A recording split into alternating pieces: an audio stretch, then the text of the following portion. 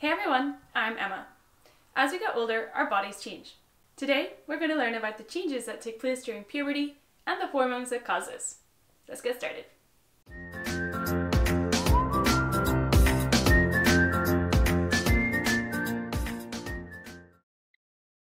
During puberty, reproductive hormones cause secondary sex characteristics to develop. In males, the testes make the main reproductive hormone, which is testosterone. This stimulates sperm production. Other changes include a growth spurt and the development of underarm, facial, and pubic hair.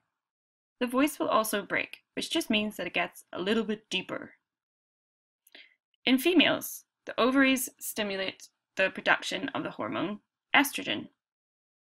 Other changes involve a growth spurt, the development of underarm and pubic hair, and the breasts start to grow.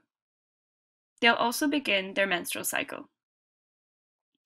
If you're studying higher tier, you're going to learn a lot more about the hormones in the menstrual cycle, but everybody needs to know what they are and what they do. So we're going to start with that, and if you're doing higher tier, make sure to watch my menstrual cycle video. Let's start with seeing if you can label the parts of the female reproductive system. First up, we've got the ovary, which is joined to the oviduct or the fallopian tube. This is the uterus, this is the cervix, and this is the vagina.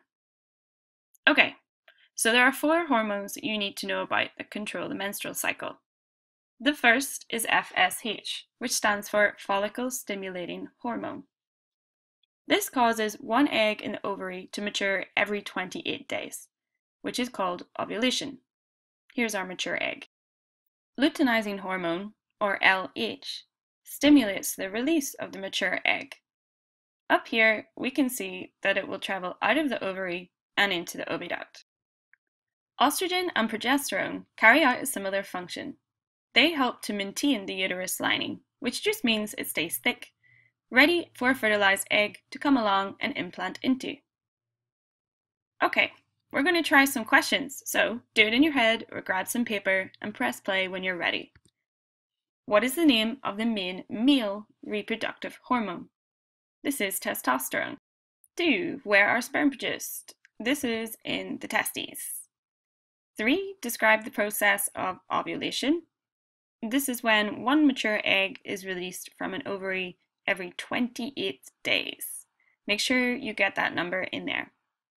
4. Which hormone stimulates the release of a mature egg? This is LH, or luteinizing hormone. And finally, 5. Describe the function of progesterone. This is to maintain the uterus lining, ready for a fertilized egg to implant. Alright, how did you do? If you study higher tier, next up is the menstrual cycle. But if you're on foundation, skip ahead to the contraceptive video. And finally, please subscribe if you find this useful. Thanks and bye!